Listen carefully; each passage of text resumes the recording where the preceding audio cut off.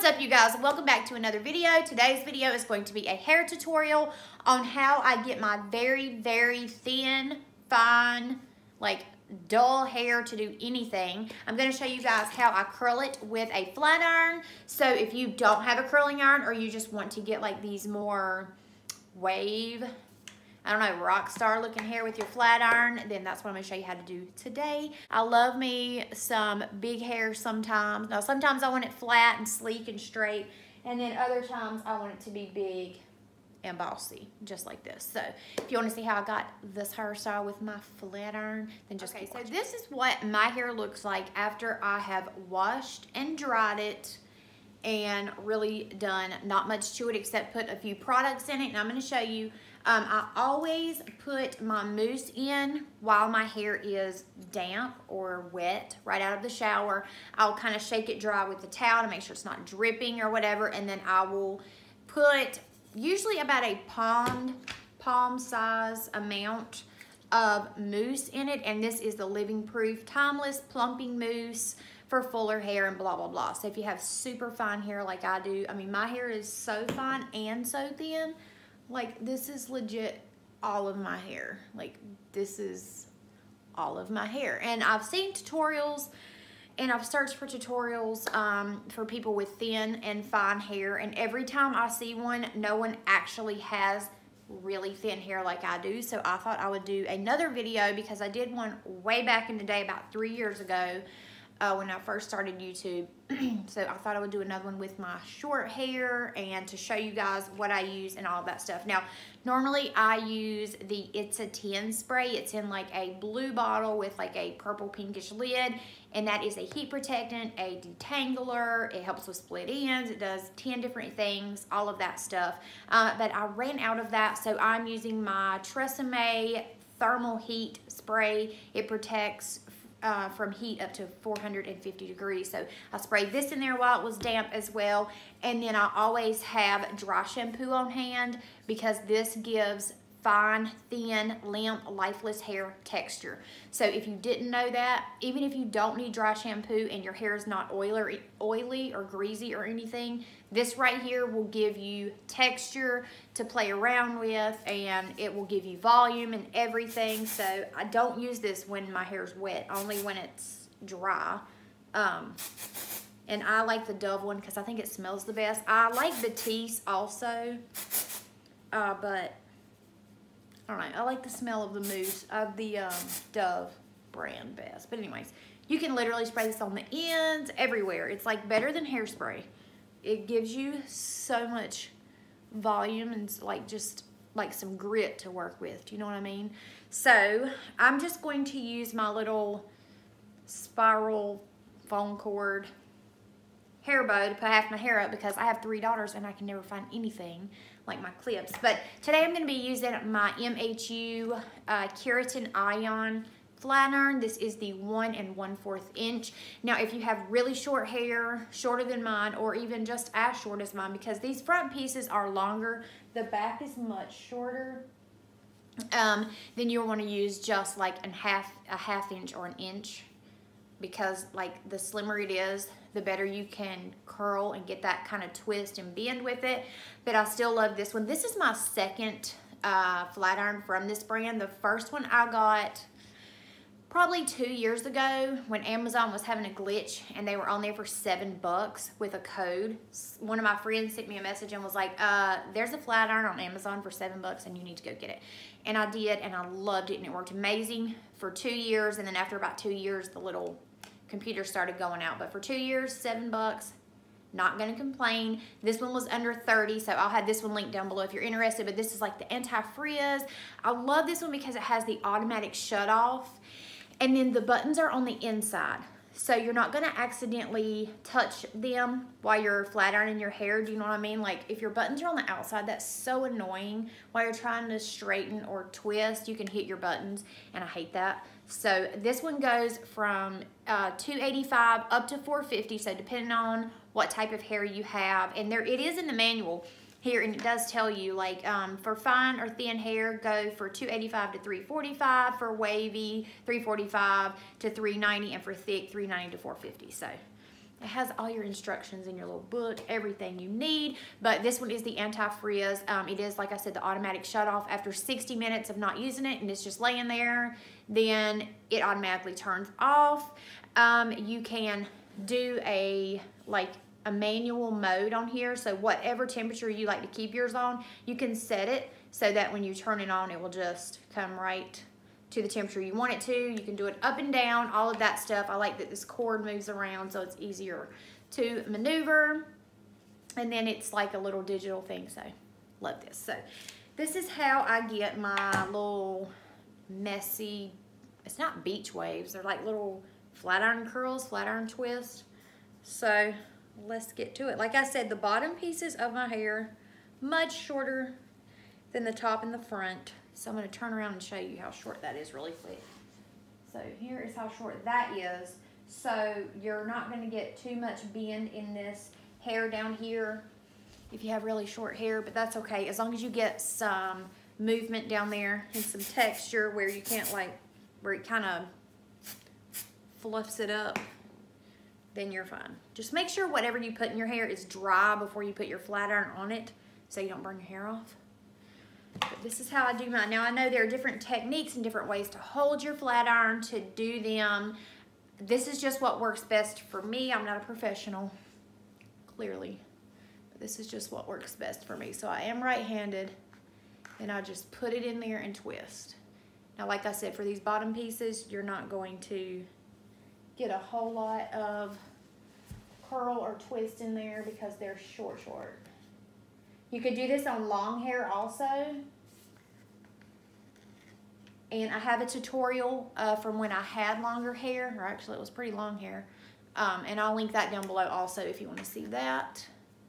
But this is all I do. And I don't worry too much about what, and I'm looking in the viewfinder to do this though. Can't really tell if it's fabulous or not, but you don't have to worry so much about the bottom pieces because they're going to be covered with the top pieces. So as long as you get a little twist in there so that you don't have super straight pieces sticking out of the bottom, then you're fine. And then of course you can spray it with hairspray and that will help it hold. I don't shake it out or anything. I let it sit like that until the very end. That goes for all of my hair, and then I'm just going to section off another section, which honestly I can usually get away with 3 to 4 small sections because I don't have much hair. So, and you see how fast it is. Like, doesn't take long. That's a look. Doesn't take long at all. Just put it in, twist, twist, twist. I like mine to be straight at the bottom, and if it's like sticking out too much for you, you could just curl it under a little bit, and that's it. So I'm gonna go ahead and go work all the way around my head, twisting, just like that. Now your flat iron should never be ripping your hair out or pulling it. And if it does, you need to get a different flat iron because I've had, even the Chi for me, which is an expensive flat iron, my hair would get caught right here and then it would rip my hair out. So if it's doing that to you, absolutely get a different flat iron. Do not keep using that iron because obviously it's ripping your hair out. It ain't no good. And then I will also do a tutorial on how I curl my fine thin hair. I am getting a new curling iron and I want to try it out a few times before I come on here and show it to you guys because I'm not going to show you a curling iron that is not good. So I want to use it just a little bit before I come on here and show it to you, but I'll show you also how I curl my fine, lifeless, short hair, which by the way, I'm loving this short hair. Cannot lie.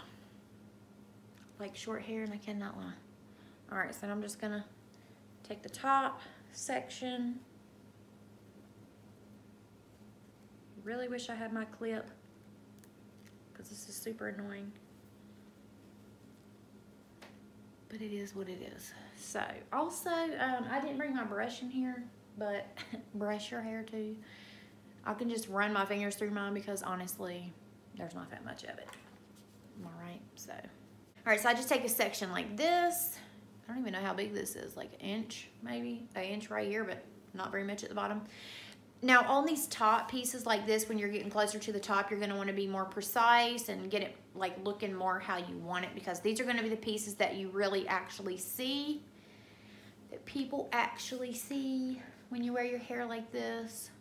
Like I said, those bottom pieces are going to be covered by these pieces, so they're not going to matter as much, but these are the ones that matter. So just taking sections. I hope I'm in the view. Yeah. And just clamp down, twist, twist, twist, and pull through. And that's it.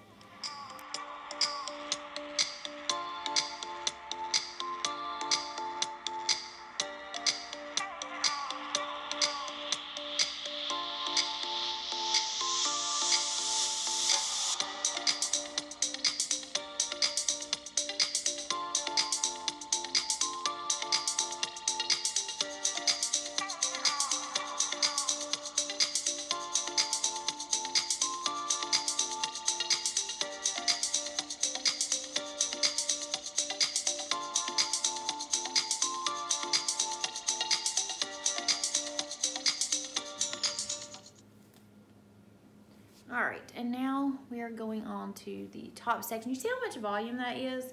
Just from a little dry shampoo, and it wasn't even much dry shampoo. But I'm just running my fingers through it, make sure there's no tangles or anything, because I didn't bring my brush in here. And I don't use a brush a whole lot because brushes are very harsh on really thin and fine hair.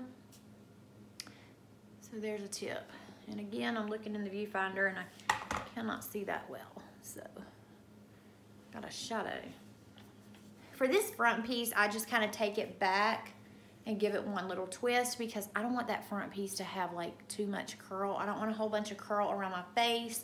And also once you get, well, you can actually do this throughout, but once you get up here toward the top, you can take some of your pieces and curl them, which way? Yes, you could curl them inward as well. So you can have some going in, some going out. That way it gives you more dimension and more texture. Usually I only like doing that when I'm actually curling my hair and not flat ironing it, but you can do it that way as well. And you could see how flat my hair was in the beginning, and like now it has like a little life to it. Okay, so my camera died and I did not realize it, but I haven't looked at the back of my hair, but I think it feels like it's okay. This piece might need a bit of help. When I do smaller pieces, look, see, I give it more of a twist and it'll give it like more of a curl, you know. But if you have these pieces, like these ends, sticking out and you don't like them sticking out, you could just flip those bad boys under and it'll kind of straighten them out for you. Just like that one. So many distractions today. We got dogs, we got kids leaving, all of that stuff. Let me show you the back. I haven't looked at it, so I hope it's okay. But here's the back. The back of my hair is my favorite part of my hair. I just love how short it is, and it just looks like, it's just like so, I don't know, has so much movement in it, and I love it. Now, this is more like some rock star type hair. Put a little hairspray in it because, like I said, I have thin hair, and it needs all of the help that it can get, okay? So I just spray it. You can also use like a sea salt spray or anything like that to spritz in it and kind of like scrunch it up, and that'll help you too. But I just allure it. I love the back. It just tapers down. I don't know if you guys can tell right there, but this is what I do to my hair with my flat iron.